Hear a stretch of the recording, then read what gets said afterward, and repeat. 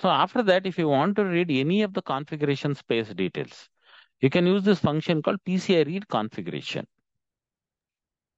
What you want to Hello. read? Yeah, Yeah, please. just go to the code on line 30. Yes. Yeah, so on line 30, what is this address 0x42? Because we above we This have is, given the yeah, if I was just explaining, right? You can get the configuration. Here I'm getting the revision details. If you see this configuration space, right? I will just show you. Wait. If you see this configuration space, where is the revision ID available in this? This one. You remember there's a revision ID here. I'm reading this revision ID once I enable the device, as you can see here. okay. Okay. So like this, you can read whatever you want. Okay. So that is what I was just explaining. If you see this, right, there are a lot of calls to read different part. You can read byte, you can read word, you can read D word. It depends what you want. Okay. For example, if you are trying to read this device ID, right, I have to use word because I'm reading 2 bytes. If I'm reading revision ID, I have to use byte because I'm reading 1 byte. If I'm using class code, I should use double word because I'm reading more than word. Okay. So then after that, similarly, if I'm reading bar read details, right, I have to use double word because I'll be reading more than, you'll be reading around 4 bytes. Okay. So these are all the functions that is available to read and write the configuration. If you want, you can write, and if you want, you can read at any point of time. Okay. So in this particular code, what I'm doing is I'm reading only the revision ID, nothing else. I'm just reading a revision ID and I'm printing that this is the revision ID and I would come back. So like this, there will be a macro to read lot of information. Okay. So I will just show you that. Just give me a second. Yeah. These are all the parameters what you can do. Revision ID, class revision, class program, class device. Okay. So then after that, you can also read the status if you want. Okay. The vendor ID if you want, you can read. Okay. PCI device ID, PCI command, PCI status, PCI class program, PCI class device, PCI cache line size. Okay. So these are all the things what we would be reading in this particular scenario. As you can check this out. Yeah. So Okay. this is very important. Yeah. Sorry. Okay, clear, clear. Yeah. Yeah. So you can read this. So like this, you can read whatever you want. Okay. So, but you have to use the corresponding functions to read whatever you want. Okay. Either you can read any of the things. So in my example, if you see, I've just read something and I've got it. Yeah. So let me do one thing. Let me try to. Okay. I think I don't have anything. What I would do is we can connect to any of the device and read the details. Okay. So let me do one thing. LS PCI. I will try to connect with something. Okay. So what I will do is I will connect my driver with this SATA drive and do the actions. Okay. So let me try to use for my SATA, but am I using any SATA controller? I don't think so. Let me take USB controller because if something happens, no, it happens to the USB, so it will not have any real effect. Okay. So now what I would do is to get the details is nothing but 0300. Okay. So I want to get the address details. Yeah. So I will get the details. This is nothing but 1580075. So let me try to do some modifications to this so I can read this. Okay. So I have to make the vendor ID in this cases. In this, the PCA vendor ID is different. So I will make a copy of this.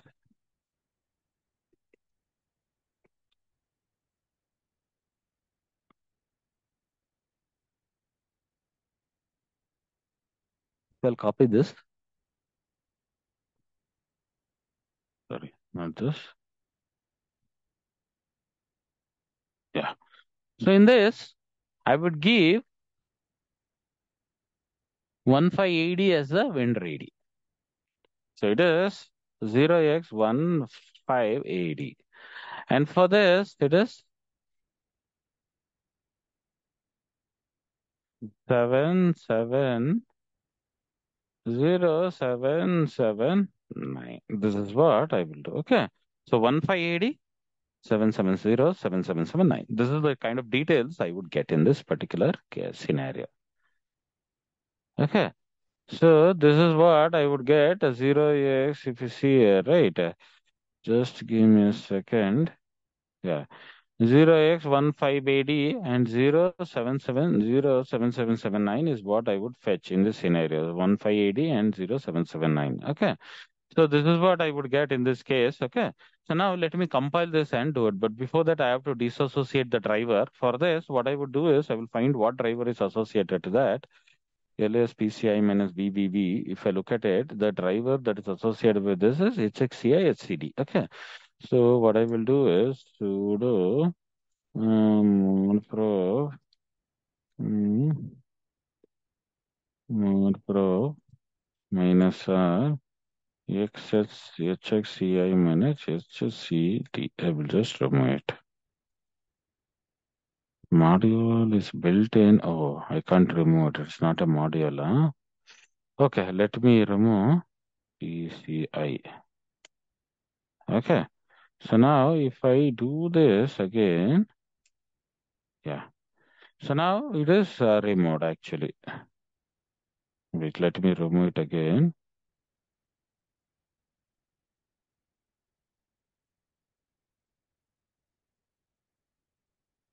Yeah. So now it is removed and it is not connected. Now what I will do is I will compile my program and I'll try to associate with the moment I insert the program. No, your PC, our PC will try to attach to it. Okay. So now what I will do is before that, let me clear sudo d message minus c. Let me clear it. It has deregistered. So now what I would do is I will go to my driver.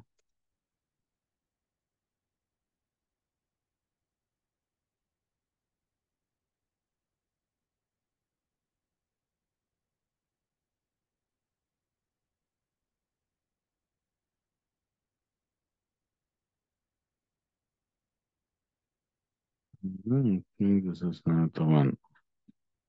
Just give me a second. 3133, right?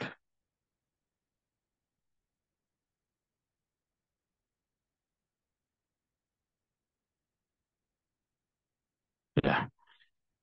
So I'll go to this PCIe subsystem. I'll just confirm if it is the same thing. Yeah, perfect. It's the same thing. I will do make. So sudo in small PCI 1.k0. Demessage. Sudo demessage. If you see here, it's already started. Probe has been triggered because the probe got called because it found a match and the revision ID is reading it is zero. The revision ID, whatever it got, is zero at this particular point. Okay. So now if I do sudo ls PCI minus VVV, if you look at it, okay. Ah, yeah. So now if you see here, the PCI skeleton, whatever I ran. If you see here, this is a PCI skeleton. Yeah. This particular driver is PCI skeleton, and that got associated with this particular point, as you can check out here. Okay. So this driver is using this particular device, and I can do any access with this and get all the details. So I can get whatever I want. In this case, no, I'm just reading. If you look at here, no, I'm reading only the configuration details. Okay, I can also read a revision ID and vendor ID and I can get the details. For example, let me read the vendor ID. In the configuration space, I will read the vendor ID. And then if you see here, if I want to read the vendor ID, it will not be byte actually. Okay, so it will be U16 VID U16 PID. Okay, so let me try to get the vendor ID now. So this is one I have to use, telling that get this vendor ID.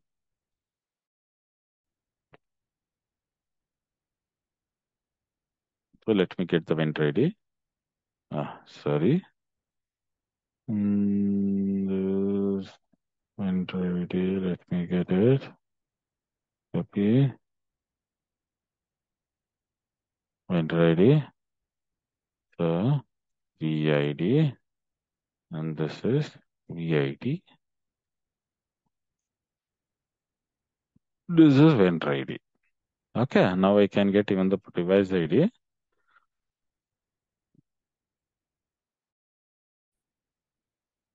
Device ID.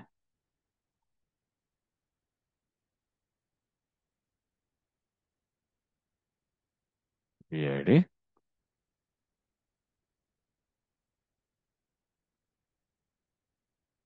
Device ID. So I'm reading the vendor ID and device ID. This should not be byte.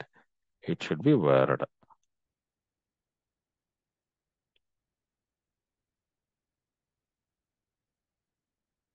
Okay. So now this is as per this thing. So I'm reading word. Okay, not the D word, I'm reading the word in this particular scenario. Okay. So now if I want to read the bar address, okay. So now I will tell you 32 bar 0. Let me read the bar 0 address. So let me see what it is exposing. Currently it is exposing only region 0, bar 0. Okay. So I will get the bar 0 details in this particular scenario.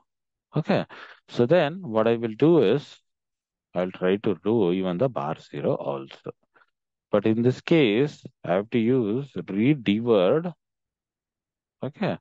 Then I have to use a macro to read the bar register.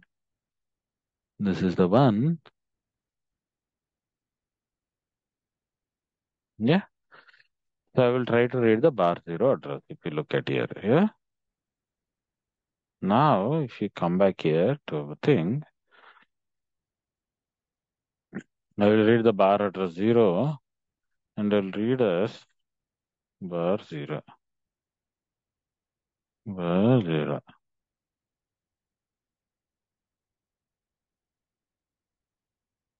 Bar 0, I will read.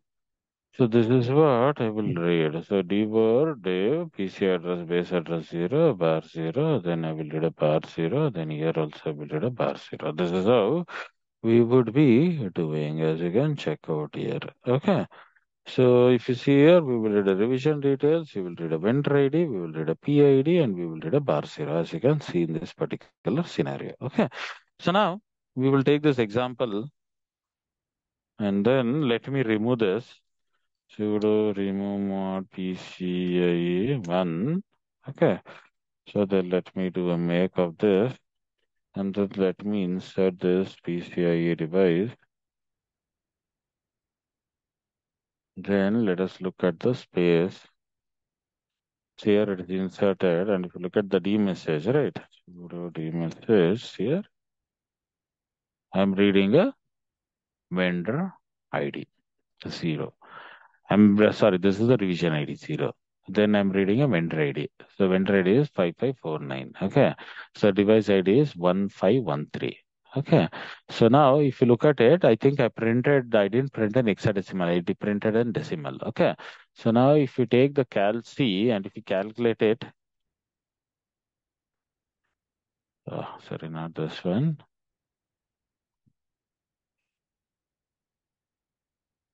Yeah. If you take a calculator, programming,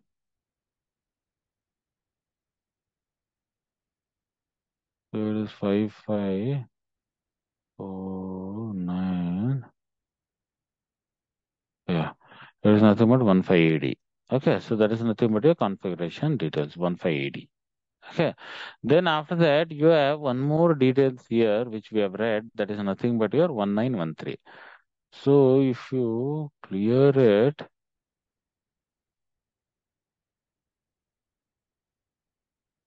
and if you take 1913, there is decimal, it is nothing but 0779. Here 0779. Okay, so that is what you are getting, and you are also getting the bar address here. Okay, so in this case, I'm getting a decimal bar address. So if I calculate the decimal, minus I have to do, if I take 0 minus 4, 6, 1, 3, 7, 3, 4, 0. 4, 6, 1, 3, 7, 3, 4, 0. If I do this, okay, so this is the kind of details what I'm getting. Now, if I want to represent this in this hexadecimals, here it is nothing but 2B something has come up. Okay. So now if you look at the configuration space, yeah. So we have to calculate it, but actually if you see, no, it is given some details. I think we have to calculate it properly. 46137340. I think it has come as 2BFFFFC. I think we have to calculate still further down the line. Okay. So this is the address it has come up, but I have to take a 64 bit. This is 32 bit. No, it's coming something like FD4000. That is what we are getting here. Okay. So this is something which we have to get as an address, and the size of this is 128K. Okay, so like this, you can read all the details and do whatever actions you want. Okay, so once you have a memory mapped subsystem, you have to do one more actions, but this is something what we'll be doing at a very high level. Okay, so got till this point, did people get it actually? How to read the configuration space? This is how we can read a configuration space at any point of time. Okay. But do before doing that, you have to call this PCI enabled device. If this PCI enabled device is not called, no, then you will not be able to do many PCI transaction. Yeah.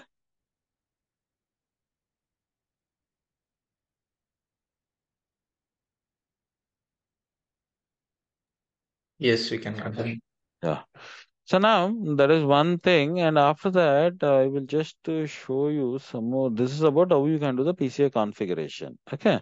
Then after that, if you want to get the address, memory region address, you can tell resource start which bar region you want to get the address, and resource end for that bar. What is the end address? You can get the start address and you can get the end address. Okay. So for example, similarly, you can also get flags. If there is any flags associated with that resource, right? You can get an resource flags if you want. The resource flag will be something like this actually. If it is an resource is of type IO, if the resource is of type mem, if the resource is of type prefetch, if the resource is of type read only, okay.